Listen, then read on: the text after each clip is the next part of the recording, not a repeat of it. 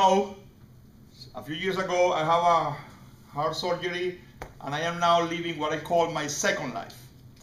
But at the same time, it's not easy to move from one country to another. This is not my phone. This is another phone. It's not easy to move to one country to another country. That means that you have to live a second life. For those of you, you are coming to class again after a few years. And maybe you are living your second life or your third life. You don't know, right? Because when you change careers, this is what happens. So I'm going to give you today what I call my 5 tips to survive your second life, but I'm sure that you can use it in your first life. The first one is called thanks. And I'm going to use here a lighthouse. Every morning when I see myself in the mirror and I see a big scarf, I give thanks. In my case, I do thanks to God because I am alive. Professor Morris, you know him? Yeah. He told me this the other way. Wow, every morning I give thanks to God because I can walk. He have a metallic knee, and he, from time to time, he's sore. And he said, wow, yes, you give thanks because you can walk. I give thanks because I am alive. So one of the trick is to be grateful to what you have, to who you are, to what you do. Because there is a reason for that. You are in this class for a reason. You're going to get a degree for a reason. What you're going to do with that degree? Well, you need to find out. But this is important. I see many people around me that are suffering in jobs that they don't want, in professions that they don't want. But I tell them, you know what? You have to see the positive side of the equation. You have to give thanks, because in that way you will reduce your stress, reduce your heart rate, right? And then at least have mind to think what to do. My second tip, of course you know it very well, it's called vision. And I tell people, you know what, you have to row your own canoe, right? Some people say, yeah, this is your canoe. And you have to row your own canoe in the direction of your dreams, or in the direction of your vision. You have to know where you're going. It took me 5 years to come to the United States after I made the decision.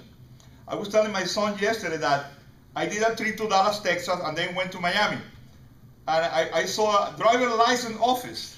And I said, oh, let me see if I can get a driver license. I have a driver license from Massachusetts. Oh, what else? He said, same. So I entered, I took the exam, and I failed. So I took the booklet, went home to my cousin and said, I want to do this again. Let me read this to see what is the difference. And then in the afternoon, I went back, I did the exam, I passed, and in those times you were able to do the driving test at the same time. So I did my driving test and I got my driver license, 1989. Like, cool. For 5 years, I didn't use my driver license because I was in Venezuela waiting for the company, waiting for the moment to come back to the United States.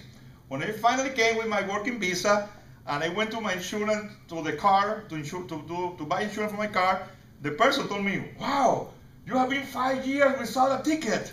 I'm going to give you a discount. Oh, great.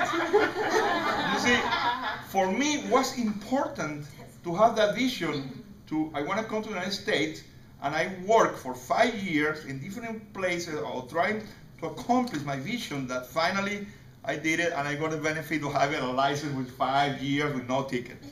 So the vision, your vision is very important. Keep it in your mirror, what you want to accomplish when you get where you are. And this is very related to goals. This Saturday, some of you are going to be on the top of your mountain, right? You're climbing your mountain here somehow, going off. Wow, that's my goal, go there, right? And what happens when you are in the top of the mountain? Nothing. You have to go down and go and find your next mountain, right? What are going to your next goal? You already accomplished one. Now you need to accomplish another one. And then another one. I already told you, it took me 20 years between my master's degree and my doctoral degree. But I finally did it. I said, wow, 20 years and money, yes. And I tell people, are you going to do a master's degree? Yeah, but I don't have the money. Look at it as an investment. So when you're paying your loan, you have to think, wow, I am paying my investment because it's going to give you some rewards. Anyhow, you have to climb your own mountain. Find your mountain and enjoy the journey, because that journey going on, by the way, if you really have been in a real mountain, it's not easy. You have to go with your backpack all the way up. But once you are there and you see on the distance your next vision, well, it's time to go back. Go down, relax, think, and focus. Go up. My number 4 topic here, you're not alone. You are in a team. You have a family, you have a friend, you have a wife, you have a husband, you have a support group. Get a support group to let them know what you're doing. What is your vision? I told to everybody, this is my goal, I want to go to the United States, and I did it. When I started my doctoral, I have people around me that was against my degree. You don't need 3 letters after your name. What are you going to get? Another debt? Why are you going back to school? You are going to let your family, your friends out because you're going to be focused on school. Many people put me down. So what I did, I found 5 friends and my wife that always went with me, supporting all the process. And these 5 friends were doing the same thing. And we check each other. When the first 2 graduate, they say, oh my God, I want to be number 3. And I was number 3. Later, the other one graduate, and they hire me because he's now a dean in another university. And then we have friends, and we check each other to see how we're doing. Because what happened? When you're doing your vision, your goals, you're going to find obstacles. You're going to find a lot of things. Oh, you're going to out of money. You lost the job. And what you want to do is to be sure that you are there. So, and the best thing that you get is the people around you. So surround yourself with positive people that are going to lift you. Don't surround yourself with people that are going to put you down. And this is why, by the way, was very important. After my heart surgery, I found all the support of friends, people praying for me.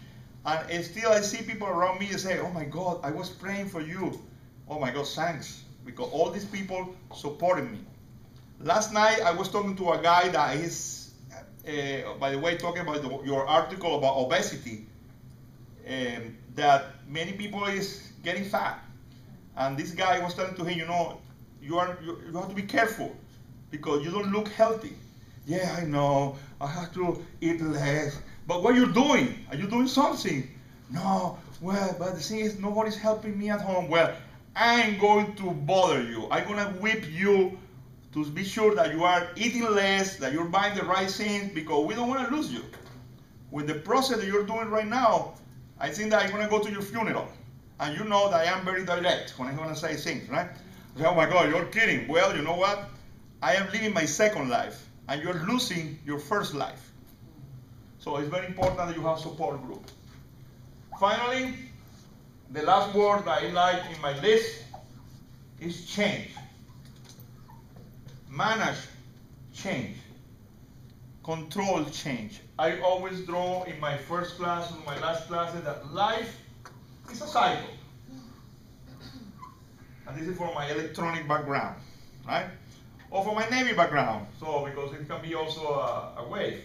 Enjoy the wave. The good part about this wave is that when you are in the bottom of the wave, no matter how bad you are, how you feel, no job, miserable, you're going to go up. There's no way you're going to stay down there. Something is going to happen to you, and you have to believe. You need to change what you're doing, get your degree like you're doing here, and go up. But be careful, because when you're at the top of the wave, you can go down, right? What is important is that you learn what happened, how to cope when you are down, when you are without a job, when you are between jobs or lost in the family or something like this. You have to be prepared. This is the Boy Scout motto that you have to be prepared for everything. I saw a construction sign and I took a picture because I like it, because this is what I feel right now. And the sign said, be prepared to stop. Are you seeing these people that are telling you slow and they have a big thing? Be prepared to stop. And I told my wife, you know what? It's important. We live a life thinking that we're going to be forever here in this planet. So one day, no matter what you do, you're going to reach the finish line and you're going to stop. Are you prepared? Tough, right? But this is how you manage your up and downs of life.